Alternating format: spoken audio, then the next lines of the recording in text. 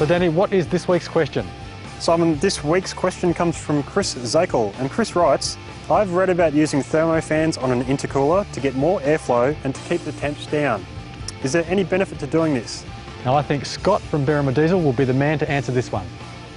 All right, a popular modification on a lot of the Nissan Patrols is put a thermofan on top of the intercooler to get some airflow over the intercooler. Often they don't get much airflow, depending if you've got driving lights and things on that on the front, can cause a lot of air to toss up over the top of the bonnet scoop, so you're not getting air in there to cool the intercooler down. So the thermofan on top can drive air over that intercooler and actually help improve performance quite a bit. We can fit those at our workshop in Berrima, and we've been doing so for quite a number of years now with great success. We've done a lot of testing with those sort of things. On our dyno we've noticed about a 5 kilowatt increase just with the fan and without the fan. We've also done some testing. You'd be quite surprised, quite recently we did some testing with an intercooler and hit it with a CO2 fire extinguisher to rapidly cool it down, and actually lost power because it got too cold. So we were assuming that was causing issues with the combustion. It was the air was too cold and it was cooling the combustion down, not allowing the diesel to combust properly. But a good thermofan on top of the intercooler really will give you better results, and it's quite a good modification that you can make on the Patrols.